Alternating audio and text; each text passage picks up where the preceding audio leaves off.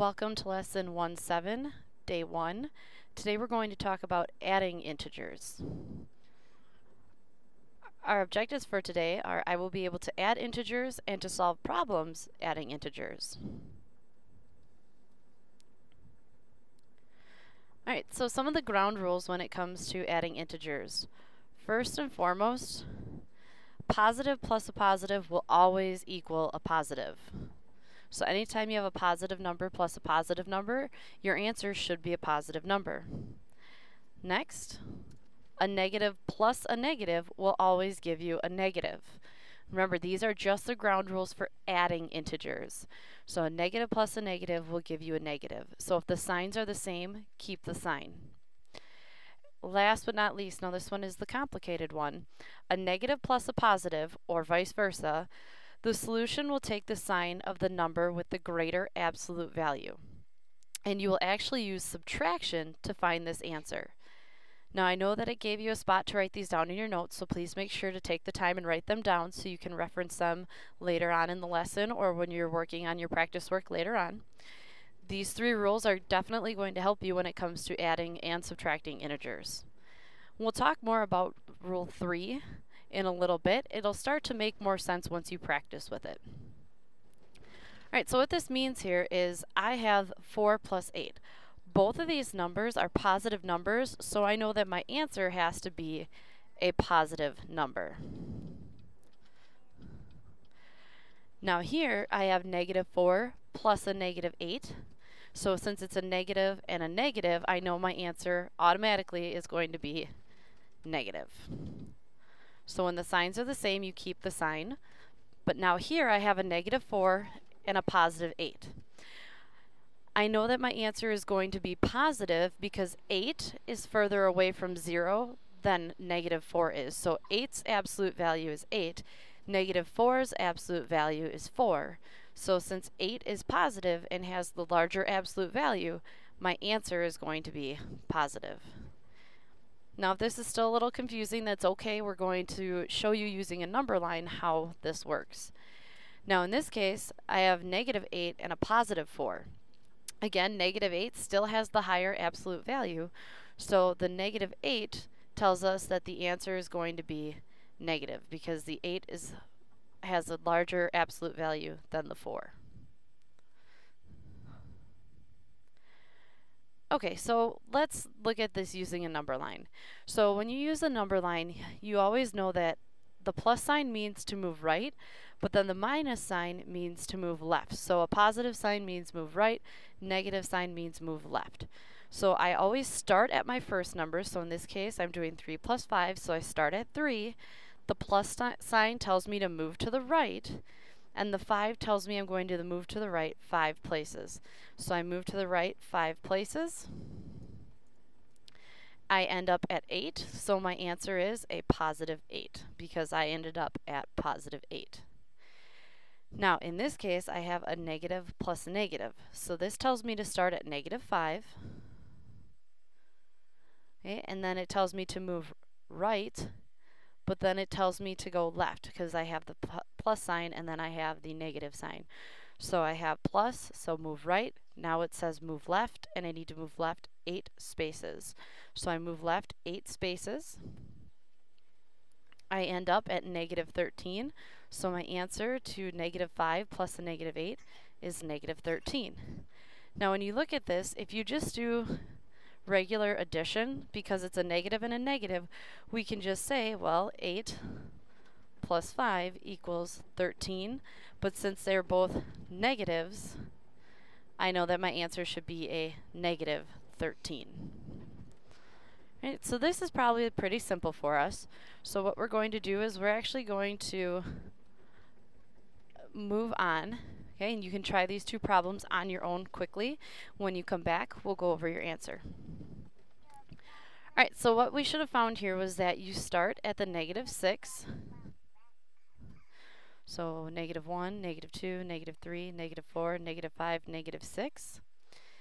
The plus sign tells me to move to the right, but then the minus sign tells me to move to the left.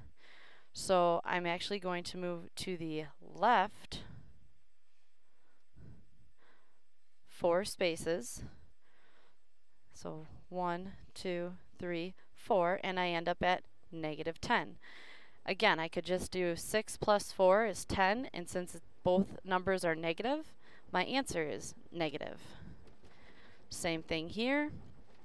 I'd start at a negative 12. I'd add a negative 2, so I'd end up going, this says go right. Oh, wait.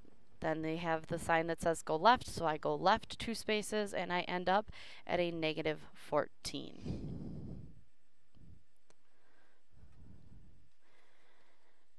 All right, so now let's try this with our different sign numbers.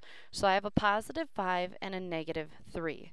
So if I start at positive 5, I place my dot on the positive 5 on the number line. The addition sign tells me to move right, but then the negative sign tells me, nope, just kidding, now you're going to move left. So I move left 3 spaces. I'm still on the positive side. And the reason I'm still on the positive side is because 5 is further away from 0 than 3 is. So I don't have enough to actually get back to 0 or past 0. So here, my 5 is my number with the greater absolute value. So therefore, I knew my answer had to be positive, and in this case, it was a positive 2. Now, when we talk about using subtraction to solve this, if you look at these numbers, 5 plus a negative 3. So because they are opposite signs, you can take the larger number, so ignore the signs, take the larger number, which in this case is 5, subtract the 3, and you get 2. Now because 5 is the number with the greater absolute value, you know your answer had to be a positive 2. Okay, so let's try this with this one. So now I have a positive 5 and a negative 2. So if I use the subtraction rule, I'm going to ignore the signs and do 5 minus 2, and I get 3. In this case, 5 is my number with the greater absolute value, so my answer should be a positive 3. Let's check this using a number line. I start at negative 2. The plus sign tells me to move right. There's nothing in between the plus sign and the 5, so I move right 5 spaces. I end up at the positive 3. And I know that says negative 3. I apologize. That should be a positive 3. There we go. Right. So let's try 4 plus a negative 3 and 5 plus a negative 7. I know that you don't have these in your workbook, but I'd like you to take out a separate sheet of paper and try them. And when you come back, we'll go over your answers. Alright, so I'm just going to show you using subtraction how this problem should have come out. So I have 4 plus a negative 3. So I would ignore the signs, and I have 4 minus 3, and that gives me 1. Because negative 3 doesn't have the largest absolute value, positive 4 actually does, our answer should be a positive 1. So if you start at positive 4 and go back, because it says plus, so go to the right, minus says go to the left 3, so 1, 2, 3, we ended at a positive 1. Now for this problem, we have a negative 7 plus a positive 5. So what you do is you take the 7 and you subtract 5, ignore the signs, and you get 2. Because the negative 7 has a greater absolute value, your answer should be a negative 2. So we're going to try that on the number line. So we start at positive 5, 1, 2, 3, 4, 5. The plus sign says move right, but then the minus sign says move left, so we're going to move left 7 spaces. 1, 2, 3, 4, 5, 6, 7, and we ended up at a negative 2. I know this is complicated, so don't worry, we will spend plenty of time with it in class in the next couple of days. So what I would like you to do for your post tonight, I would like you to post the answers to these 4 questions. 1, what are the 3 rules for adding integers? 2, if 2 numbers have different signs, what operation do we end up using to solve the problem? And then 3 and 4, I want you to try on your own. you can use the number line, but I also want you to practice. So what I'd like you to do is actually use the subtraction method and then use the number line to check your answer. As always, do your best, and if you have any questions, please make sure to post them to Edmodo so we can go over them in class tomorrow.